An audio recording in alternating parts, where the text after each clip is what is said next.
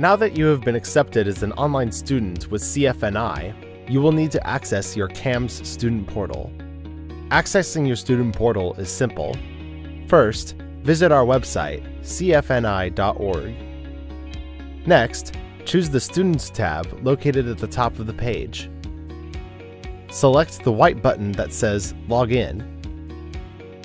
A menu will drop down and you will then choose Student Login. This takes you to the CAMS Student Portal login page. Once you are at the CAMS Student Portal login page, you can bookmark it for easy access.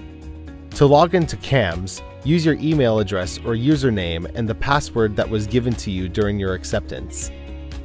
Make sure you change the term to the one you are currently registered for. Once you log in, you will be at the home page of your student portal. This is where you will find your current courses, grades, etc. You will see a menu of important links along the left side of the screen. Select Online Registration and then select Begin Online Registration. Complete the online registration by following through the series of questions asked. When choosing courses, you may click on the class name to see a brief course description. Now that your courses have been selected, proceed to the payment page.